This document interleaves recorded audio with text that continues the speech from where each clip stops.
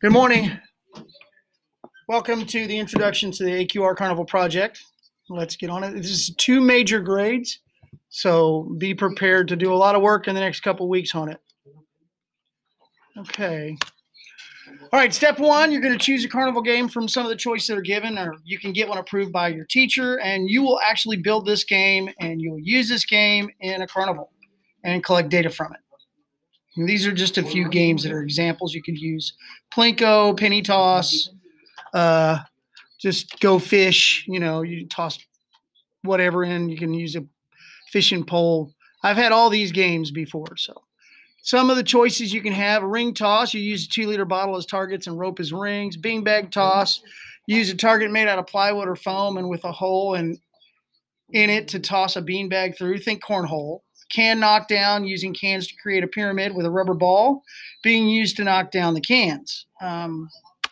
Here's some others. Bucket toss, attach 3 buckets to a board and have players try to toss a ball into them. Number wheel, create a spinner that lands on sections that identify winners or losers. And a dice game, you're going to use dice built by hand and labeled as wanted to identify winners or losers. Okay, so people always complain, well, I got to build dice. I got to make my own dice. Yes, you have to make your own dice. Go to the craft shop and buy some like foam or something. It's real easy. Think the dice that you see on The Price is Right. That's what you need to think about. All right. A game of your choice. You can get a game that whatever, and you can just has to be approved by your teacher, whoever your teacher is. All right. So it's got to be practical. So you'll understand what I'm talking about. It has to be practical. Darts, although it's a good carnival game, it doesn't fit in with the district policy. Darts are considered weapons. They're sharp. They're pointy. People can get hurt. So no go on the darts. Submit a written proposal for your carnival game. No 2 groups in the same class may make the same game. It's a first come, first serve situation. I'll write down who's in your group and what game you're doing. The proposal should describe the game, the materials you'll need to build it, and a summary of the rules to determine winners and losers. Step 2, build the carnival game and fine-tune your rules of play. Here's some sample rules for a bucket toss. Game players must hit the last bucket to win a large stuffed animal, middle bucket to win a small stuffed animal, or a closest bucket to win a small plastic toy. Step 3, which is part A, calculate the theoretical probability. You'll use some kind of information that you've derived from your game to create the probability that a person will win or lose a specific carnival game. Or if you have multiple prizes, what is the probability of winning that specific prize? I can help you on this just a little bit, so that's what we need to work on. You'll submit the completed game, rules for the game, estimated expenses, revenue, and profit, and theoretical probability in the Google Classroom. So you'll complete this for the first major grade of the project. As you can see, there's several examples of projects here that we can make. Duck pong, fishing pond, so on, etc.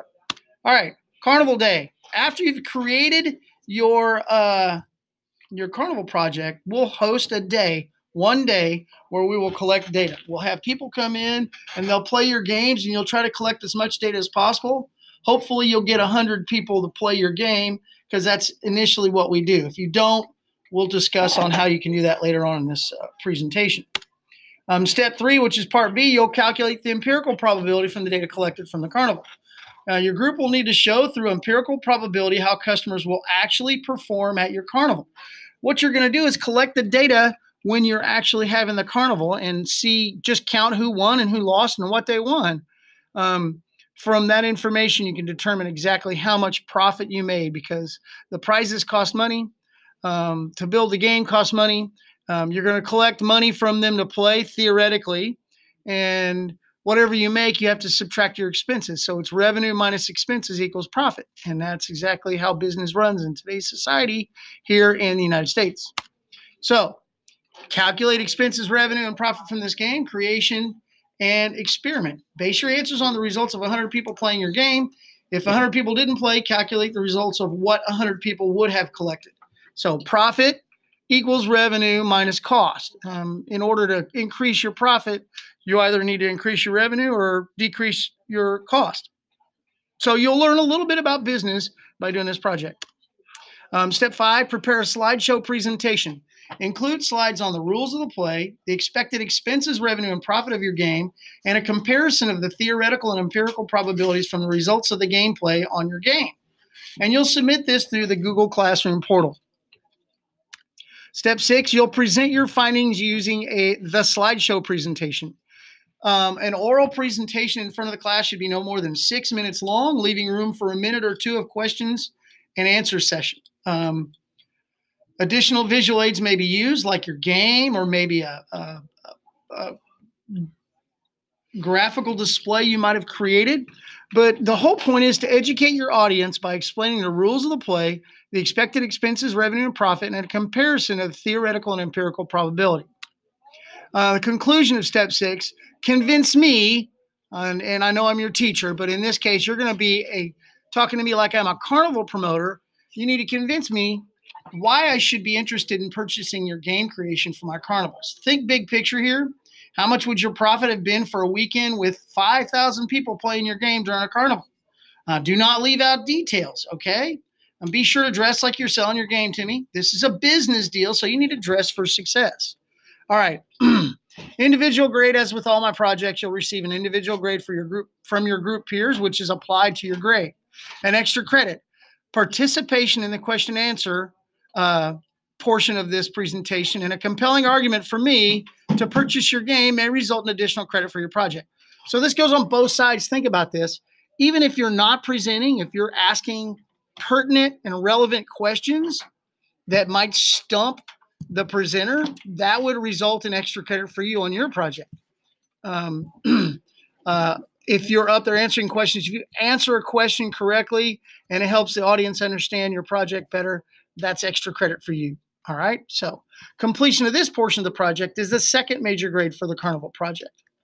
All right. So that's the conclusion of the introduction to the Carnival Project. So I will submit a rubric. I'm actually going to have a rubric attached to this specific thing, this Google Classroom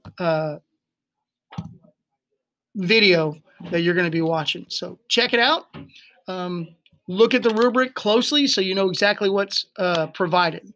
I will leave the rubric in the notes in the Google Classroom. And if you're looking on the YouTube video, I'll just look in the notes and I'll have a link to go get that particular thing. Thank you. Be blessed and be a blessing.